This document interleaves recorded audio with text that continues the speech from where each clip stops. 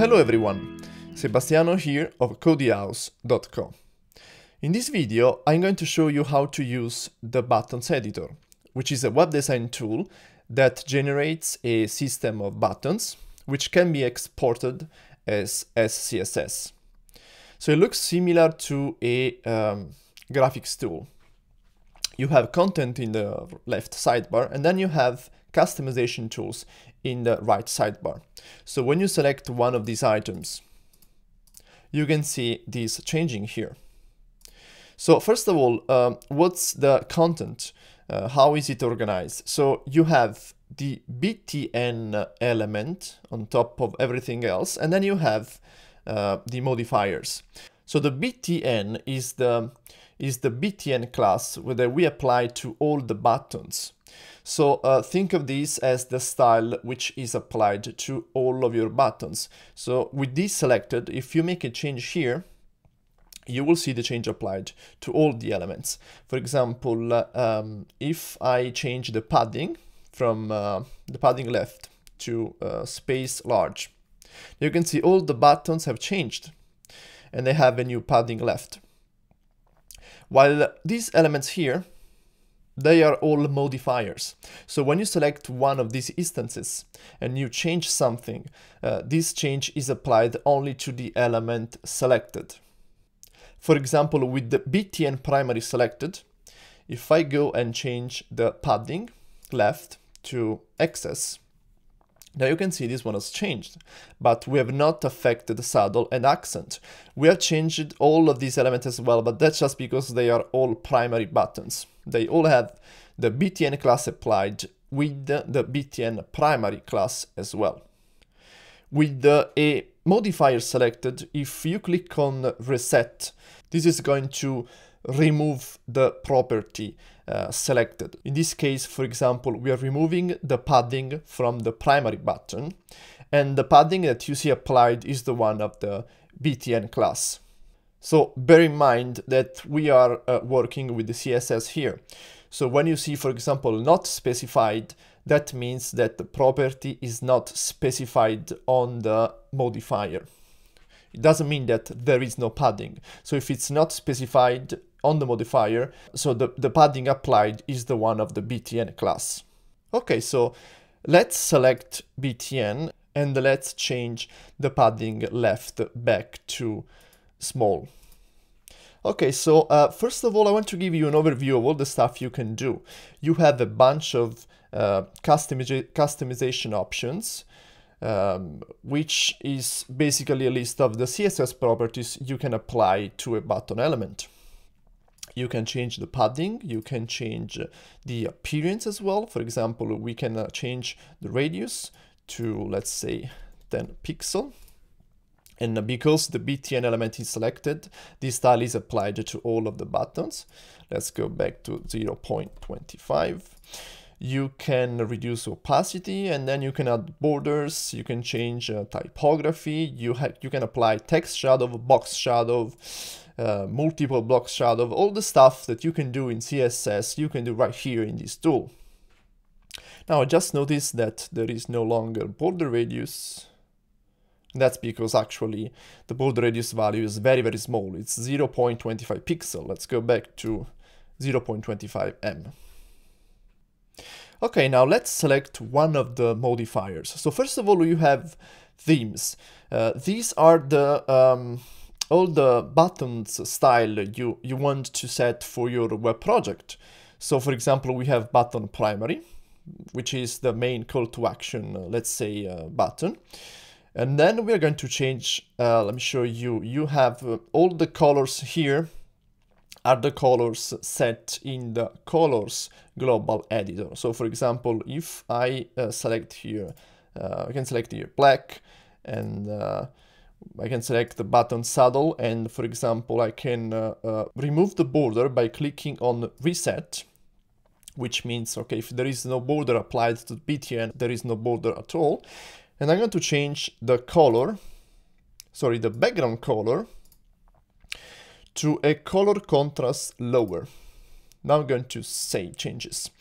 You can see here you cannot enter manually color values, and that's because this is built on top of the colors global editor. So if you want to change colors, you have to click here, or you can go to the colors editor page and you can change colors. So when you change a color here, this change is going to affect the colors available in the buttons global as well. Now let's go back to buttons. If you click on the buttons, because this is actually a button element with the, the button classes applied in the browser, you can see the final result. So you can see the focus effect applied by the browser, which in this case is Google Chrome.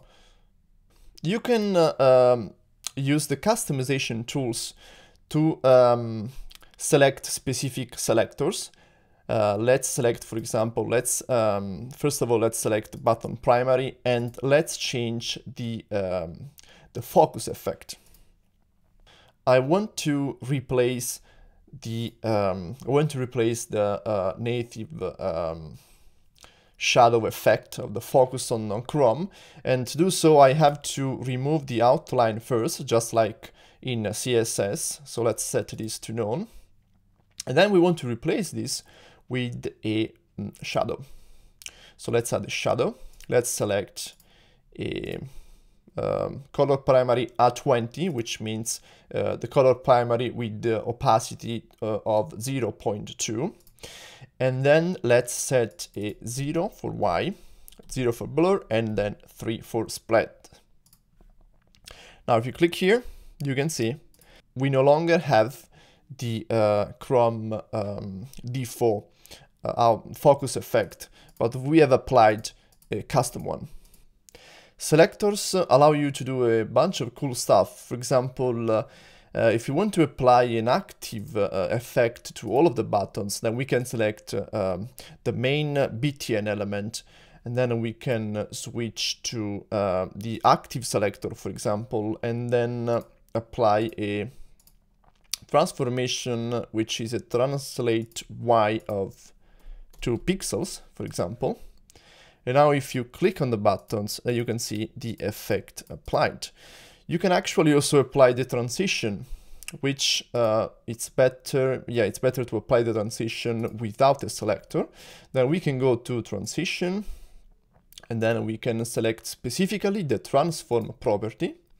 And now if we click on the button, you can see that the translation happens over 0.3 seconds.